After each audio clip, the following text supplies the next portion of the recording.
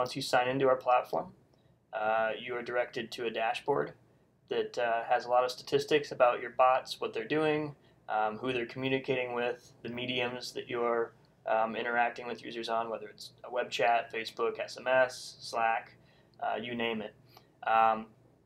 One thing I wanted to do for sure is just create a bot and show you how it literally just takes a couple of seconds. So if you go to My Bots and click on Create Bot, you can select any of these mediums, and the process is just as easy no matter which one you select.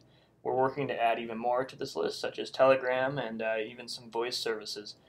But for purposes of this demonstration, I'll just select a web chat. So what you do is name your bot. I will call this, let's see, Facebook Bots Group Bot. So meta. So we'll start with a template and click Create Bot. And there you have it. You now have created a bot, and this is our sort of default template. Everything is modular, so for each response that your bot makes, that is based upon a module. And which module you choose largely depends on what you're looking to accomplish. So if you're asking users for their email address, then you'd want to use this module, which has all of the logic pre-built into that particular module.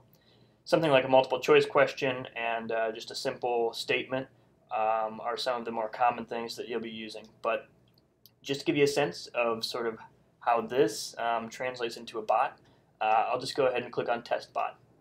And you'll see that right away in the lower right corner here you can test the flow chart and the flow of conversation that you see here.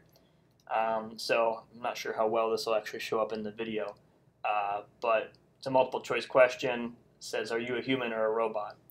I'll say human. It says, I'm a bot, but I have many human friends, so tell me, what's your email address? I'll go ahead and put my email address in. When's your birthday?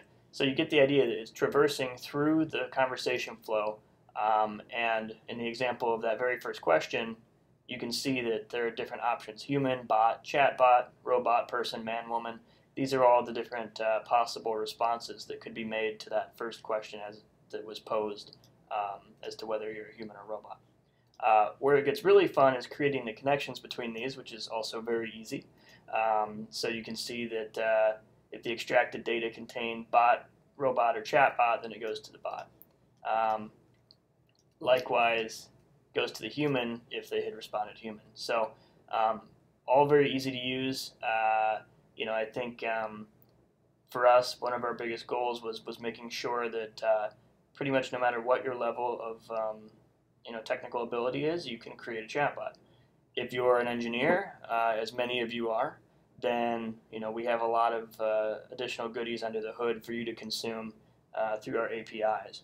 So whether you're able to, or whether you choose to just use our modules, or whether you want to sort of combine our service with another NLP startup, that's totally up to you. But again, we really bring the pipelines and make it easy to deploy and really sort of handle that side of things.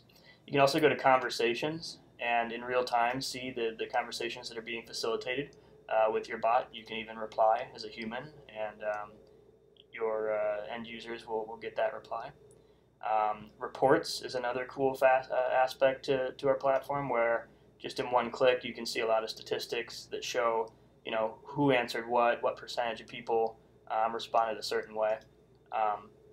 Here's a more filled out example of that, where you can see the percentage of responses for a yes/no question, or how many people said a certain number for a number scale type of question.